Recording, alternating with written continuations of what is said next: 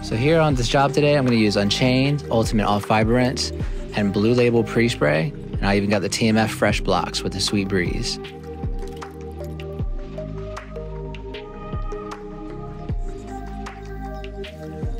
I got my TMF UV light. This is actually the version 3. We're coming out with version 4 very soon here. So I'm going to be checking for any urine, feces, vomit. But you know, it will pick up some pest control stuff and certain types of lint. And then especially also when you go by around the dryer or the laundry section, you see certain things too. Here we're going to try to clean the tile and grout. So when you're cleaning tile and grout around the toilets, you can use Grout Master, but it's always best to use an acid such as Kick Acid to fully remove all the urine stains around the toilet area. And as you see here, the UV light can still look through, all through the sunlight as well, so you don't have to close the blinds, every time that you want to use the UV light to find certain things. It works like a charm.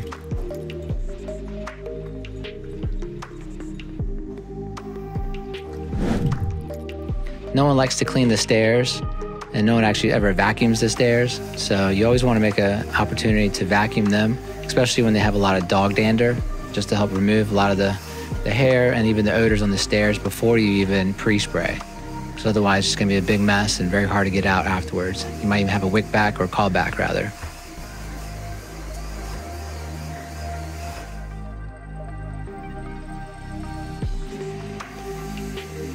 And of course they didn't actually vacuum any of the house. I always tried to get them to vacuum the day before, but they actually paid for vacuuming. That is an extra charge that we do charge for. So you do want to have that on your price list just in case. Some people don't charge, they'll just embed it in the price. But a lot of times, we'll do either or depending on the season.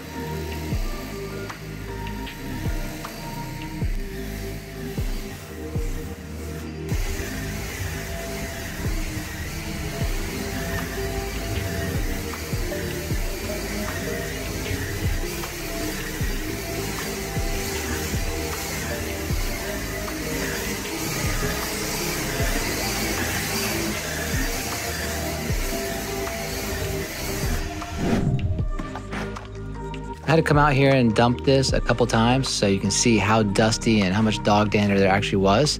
So imagine if you guys were just gonna go ahead and pre-spray everything, and it's kind of like pre-spraying without vacuum of anything. It's gonna bring a lot of mud into it, the hair is gonna get stuck all the fibers, and the carpet's gonna smell at least a day or two later. So it's always best to get as much out as possible before you even start cleaning the carpets. Here I'm using Unchained. I'm actually mixing up Unchained with the Blue Label PreSpray inside a wireless sprayer. And these wireless sprayers, we're actually coming out with a custom model one this November, so keep a lookout for that. It's gonna be all red, it's gonna have some modifications to it. I think you guys be very pleased. We're very stoked to release it to the public. But I do this before I bring up any hoses, so that way I'm not spraying over the hoses. I like to spray at least probably about 3 areas at a time to let it dwell, especially the more dirtier areas.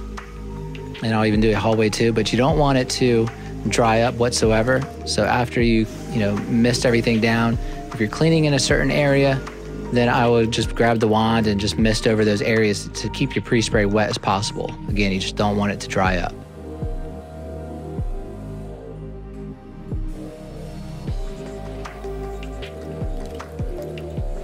Again, with this truck right here, it came with a lot of used items.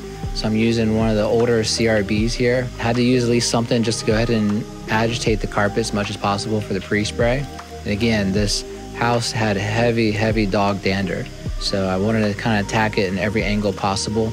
And you do want to use a counter-rotating brush. We have some amazing counter-rotating brushes in the TMF store. They do come in 10 inches, 15, 17, and 20. So you don't want your hoses falling down. I like to hook up a stair hook to both the vacuum hose and the solution hose. when I'm upstairs, so that way everything's not just falling down. All right, I like to use Rave. As you see, there's a big brown spot here, even on brown carpet. So I didn't know what it fully was. Didn't seem like it was urine, but I'm gonna go and saturate it with Rave even before I pre-spray everything. And then you can just let it sit in for a little bit. You can blot it with a white towel, agitate it a little bit, should come out no problem. But you can also just extract it. But myself, I like to do the Nike Shuffle as well. So you can do that. And then just go and extract it over with a wand and everything comes on out. So again, you still want to keep it wet as possible and agitate it. And then, like I said, it should come out no problem. This was actually a 16-inch wand that we're using. So that's why you're going to see 6 jets and also the small sight window on here. This is a TMF swivel wand. I did have to extract it a couple times. I do want to rinse it out much as possible.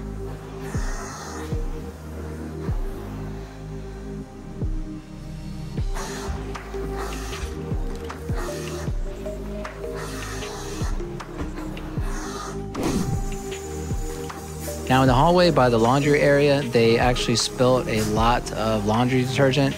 So there's a lot of soap residue down there. So in order to get all the soap residue out, I had some white stuff on the ground. The white stuff is called XFOAM, and that's what helps keep your suction strong. And it also kills any soap residue through your lines and even within the carpets.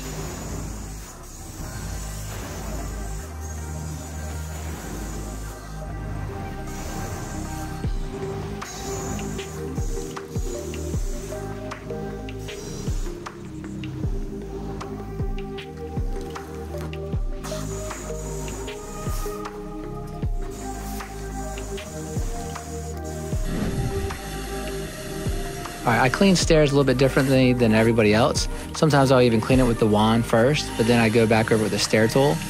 I always still clean, the tops, the backs, and even the lips. It's always best to, do as much as possible. They're always the dirtiest. I still leave the designs in them, especially for empty homes, for real estate agents to know that, hey, the carpet's been cleaned.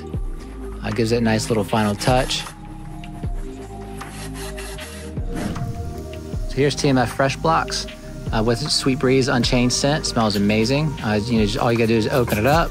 You'll find a return, put it inside the return. You're not gonna smell it right away, but within probably about 15-20 minutes, start coming through all the vents, make the house smell fresh. It gives it the final touch for their walkthroughs. And that's all you need. It's great. It's a great little final touch for you guys.